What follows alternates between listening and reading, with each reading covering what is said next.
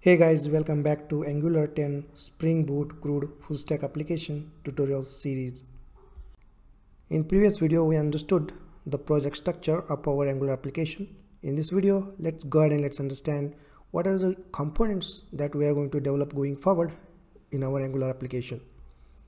Well, we are going to create 4 components, and each component represents a functionality. For example, create employee component we develop to perform create employee functionality.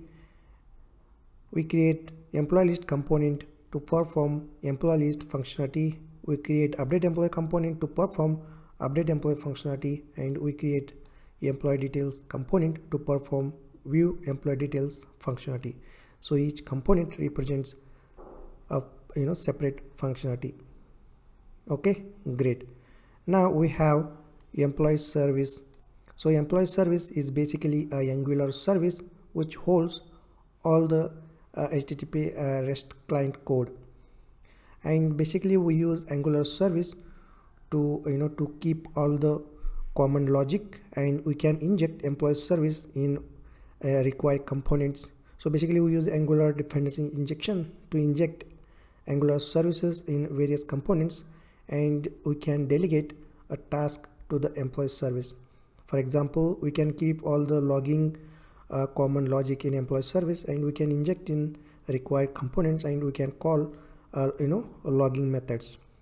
So in our Angular application, we create employee service class which will communicate with server using REST APIs, and so employee service internally uses HTTP client module to make a REST API call.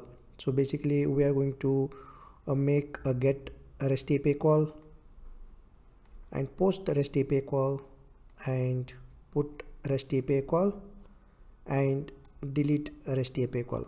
So these are the CRUD operations, right? So we are going to write a REST client code in an employee service to make these REST API call. Okay, great. And look at here, we have a router. So we are going to configure routing in app routing module.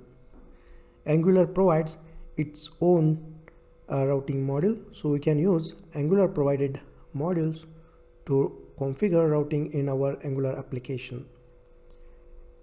Alright, great. And also we are going to create a employee model. So this is basically a TypeScript class.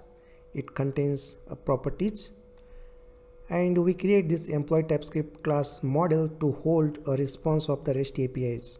So going forward, we'll create all these components, service, and we configure routing in our Angular application.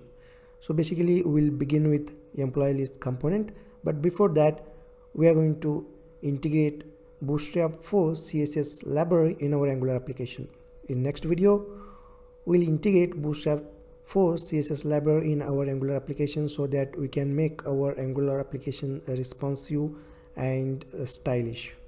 So once we integrate Bootstrap CSS library in our Angular application, next we'll start creating employee list component.